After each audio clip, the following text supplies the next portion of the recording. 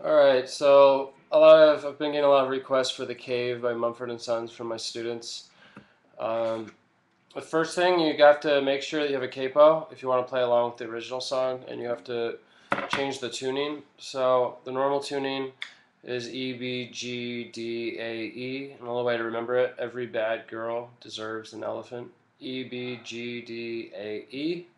But for this song, we have to do drop D tuning, so we have to change this low E string to a D, and we need to change the G string to an F sharp. So of course the easiest way is just to use a tuner. I like to use this little tuner on the iPhone. It's called Clear Tune. It's like $4. Um, or you can go buy a tuner, but I wouldn't spend more than $20 on a tuner. So I already tuned mine to it.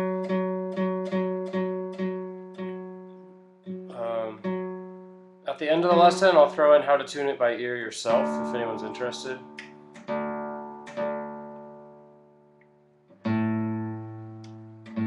Make sure I'm in good tuning.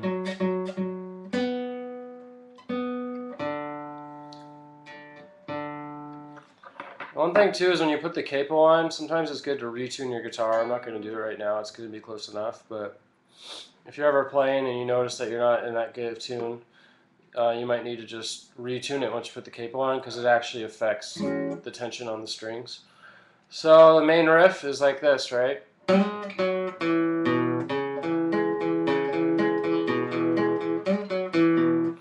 So that's the main riff. The first thing you got to get down is this slide. I'll try to get my both hands in view here.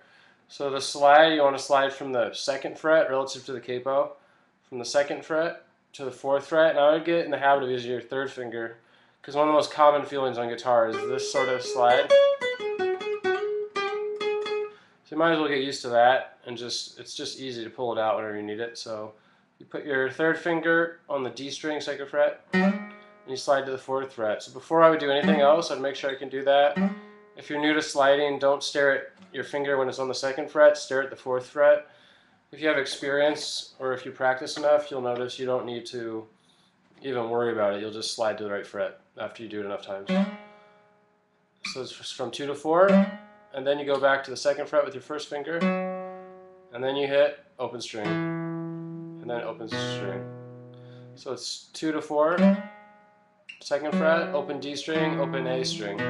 Now I just get really good at that, because the song is kind of fast. If you can't do this, that's actually the most technically challenging part of the song, aside from the actual picking.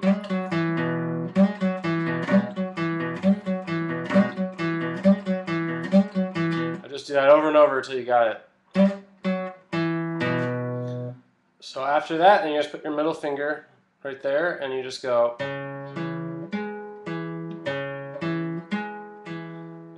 So it's 2, 2nd fret, open D string, open G string, open D string. So you do that twice. Then the easiest part of the song, no fingers. So that was the A string, D string, G string, back to the D string. And then you gotta do the slide again. So while you have something easy going on guitar, it's always good to think about what's coming next. So some beginners I know like take their hand away, or they'll put their hand in under the guitar or in weird spots. Just keep it hovering until it's ready to go. So you got.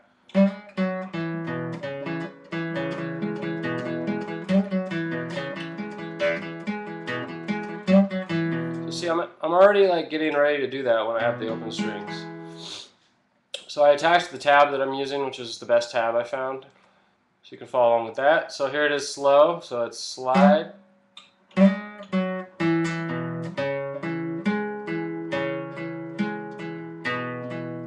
Right back to the slide. 2, 2, 0.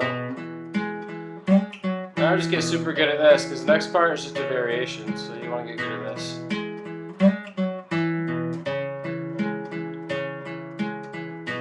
Now one other thing I'm not going to get into in this video is if you practice the whole thing with down-up alternate picking, you'll be able to do it a lot faster. Sometimes when I have to learn songs on the spot when I'm teaching, I won't worry about that. I mean, it's usually a habit, but sometimes I'll do weirder stuff just to get it going, so you don't have that much time when you teach a lesson live with someone. But alternate picking is definitely improves your playing and makes you more constant. So The next part of the song is basically a variation, so you do the first part exactly the same.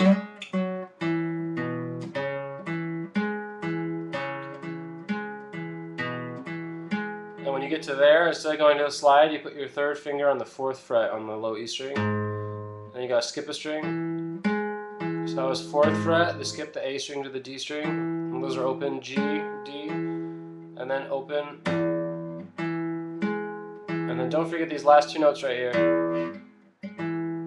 So it's.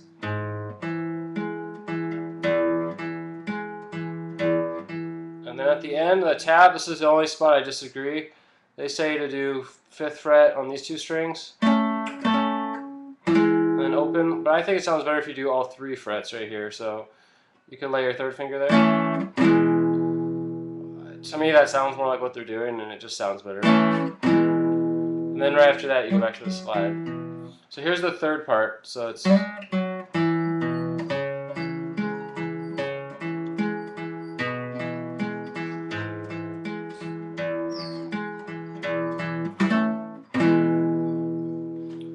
I'll do the first 3 parts, then we'll do the chorus part. Sorry I'm not breaking down exact, but I'm assuming you're going to look at the tab, and it takes a long time to say every fret number. So I'm trying to keep this hand visible and make sure it's more visible here so you can see it. The only tricky thing is the 3rd time through, you got to do the string skipping where you skip the A string. But you'll see that clearly in the tab. But when you're trying to learn how to pick fast, it can be a little bit of a challenge, but just go slow and you'll be able to get it. So you do the first part twice.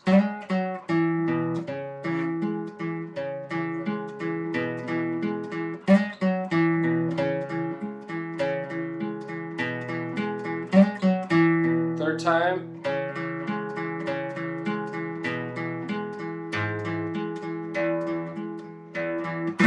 And then for the chorus, I don't really have it memorized. Let me look at the tab myself. But basically, at the end of that third, of that variation that I just showed you, where you do the bass notes, then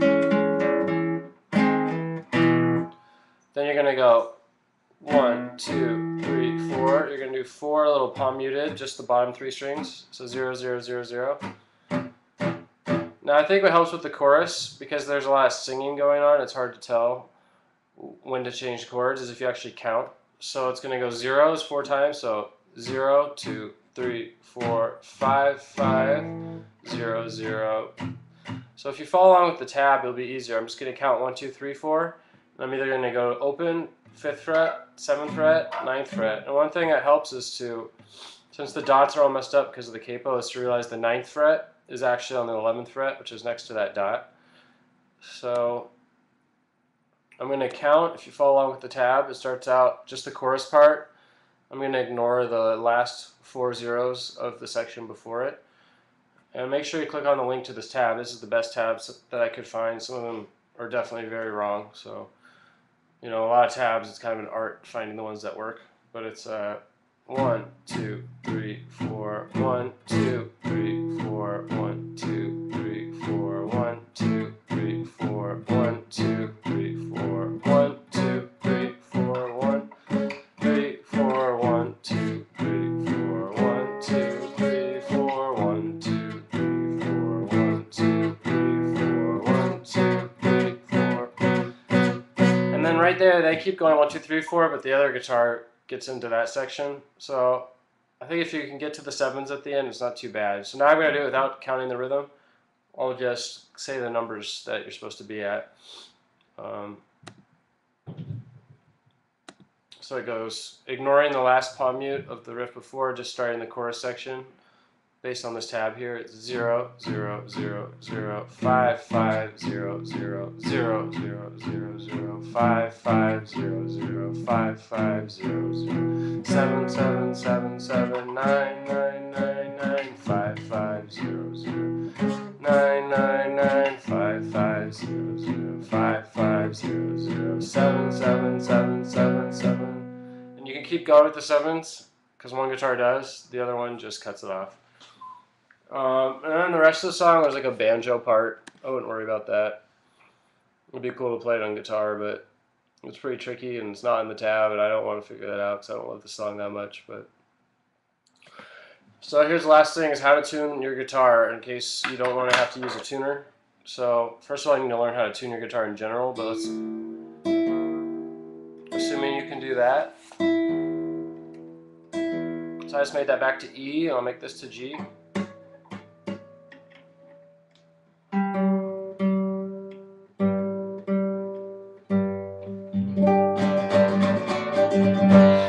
It's not perfect, but here's how you do it, assuming it's in normal tuning. E, B, G, D, A, E.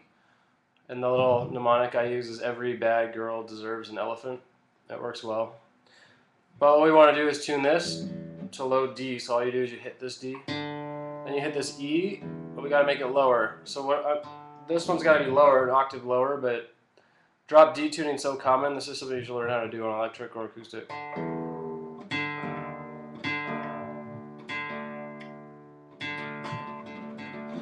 There we go. And it's good practice. Then to get it back, you do the two E's. So I'll do it one more time. Now it's E. Back to D. So I pinch the D's instead.